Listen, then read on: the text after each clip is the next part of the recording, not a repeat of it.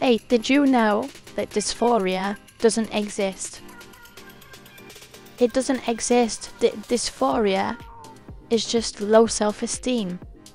That's what I got called. That's what I got told today by the crisis team. I got section 136 on Sunday. For Americans, section 136 is a section of the Mental Health Act, which gives the police powers to detain you and take you to a mental hospital. Basically, it's good. You get sectioned. So I was in a mental hospital Sunday and Monday, for no reason at all, really. I won't go into it. The police were just being overzealous. Yeah, you're looking a little disordered. What does that even mean? Is my fashion style that bad, really? There. But anyway, I was taking a walk at night and the police thought I looked disordered, and of course because of my past and I'm known to the police and my public protection notice, they got a little overzealous. And one of the conditions of me coming out was that to re-engage with the crisis team, and the crisis team are like the team that keep people out of mental hospitals. So I had to engage with them. I hate the crisis team. I had a terrible experience with them last year in September and October. I hate them so much. They don't listen to you. They don't understand your actual problems. They ask you questions and then don't give you time to answer them, and they poke and they prod you until you lose their temper at them, and they're like, maybe you need to go into a mental hospital, even though they're the ones forcing you. Anyway, I had to go see the crisis team this morning as per my conditions, and they said, why do you feel so disordered? Why do you feel so depressed all the time? And I'm like, it's just dysphoria. It's just dysphoria. And I don't like facial hair. I don't like my voice. I don't like the way I look. Oh, that's just low self-esteem, Pandora. That's just low self-esteem. There's short people in the world who don't like being short, but they don't feel the way you do. What? Yeah, because a short person being short is really the same as being a girl born in a guy's body. That's really the same. Do short people look in the mirror and think they're in a nightmare? This life is freaking hell. It's never ending in misery and suffering and torture. Oh, that's just low self-esteem. That's just low self-esteem. Yeah, your suffering isn't valid. Your feelings aren't real. Dysphoria doesn't exist. It's just low self-esteem. It doesn't matter what you look like. If it didn't matter, I wouldn't need to be trans in the first place, would I? Fucking bastards, mother. Just go fuck yourselves. Fucking crisis team. TERF Island. I'm so angry. I'm sad. I was fine. I was fine when I went in. I don't need them. I didn't need them. I've already got my nurse. I told them I don't need them.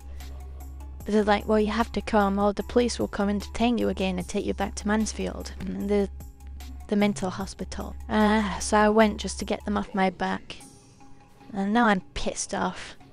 I'm really pissed off. I hate this country. I need to get out of this country. I want to go to America, move in with my boyfriend.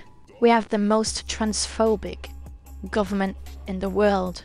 See, they want to genocide trans people. They want a nice, quiet genocide. They want all trans people to be a quiet statistic. You know, they're imposing conditions to force us to suicide. Yeah, 20-year waiting lists for the GIC. Yeah, so they're leaving it too late for you to transition and have a happy life. The CAS report came out a couple of weeks ago, which is basically going to force all trans kids to undergo conversion therapy. Basically forced conversion therapy for any trans kids. They're going to force them all to be cisgender, basically, because only cis straight people are allowed to exist in the UK. The NHS services are under orders by this current government not to help trans people. Like, we're not allowed access to basic healthcare. Like, I'm not allowed blood tests. I'm not even allowed blood tests because they want me DIYing as dangerously as possible. They don't want me DIYing safely. They want me to die. I can't tell you what's going through my mind right now because I don't want my YouTube channel banned and I don't want police at my door again. Though they might come at my door later anyway, because I just called my mental health team and I told them, I said, listen, can you cancel my appointment for Friday with the crisis team? I'm discharging myself. And the receptionist was like, are you sure you want to do that? And I'm like, yeah. And they were like, I'm not sure if you're allowed to do that. The crisis team might not like that. You might get a phone call from them later. Then they can do what they like. If they want to send police and take you back to the mental hospital, they can. And I'm done playing. I'm done playing. I'm not playing nicely anymore. I'm going to resist them.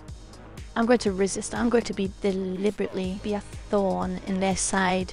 Trans people aren't allowed on wards or their gender anymore.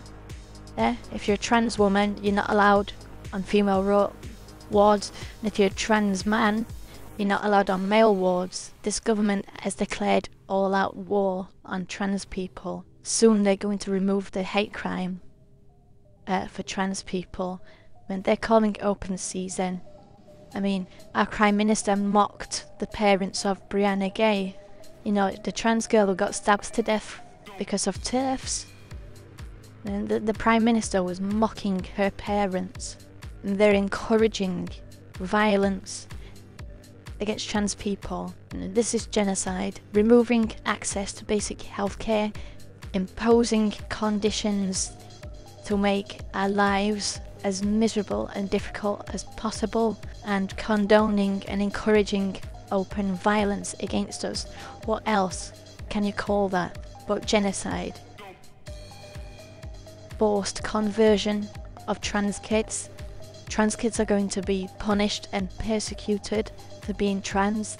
I take the next step, this government is going to ban estrogen, completely ban it.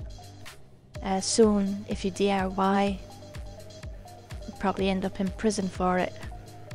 You watch, that's the next step. My nurse keeps saying, oh, there's no conspiracy against you, there's no conspiracy against you. Open your eyes, read the news, look what's happening, look at what the crisis team just said to me this morning, look at the government's actions, look at how the NHS is treating us. How is there not a conspiracy? And even my GP said, oh, it's not that I don't want to help you, it's that I'm not allowed. Somebody's giving him orders not to help me, specific orders to not help me. I wonder who. We have a Tory MP, genocide. So all of you out there with crippling dysphoria, don't worry, it's not real, it's just in your head. What next? You start telling cancer patients, oh, your cancer's not real, it doesn't exist, you've just got a bad cold. Just get over it. Just get over it. I'm sorry, I needed that rant. I'm so angry. I don't know what's going to happen. We'll see. Anyway, I'll see you in a couple of days for a DRG video, and at the weekend I've got a few ideas for a proper trans video for you. Would anyone like to buy me a burger? I want a burger. I think I deserve a burger after this morning. So, yeah. If you'd like to buy me a burger, my PayPal is in the description. Can't hurt to ask, right? Zippity.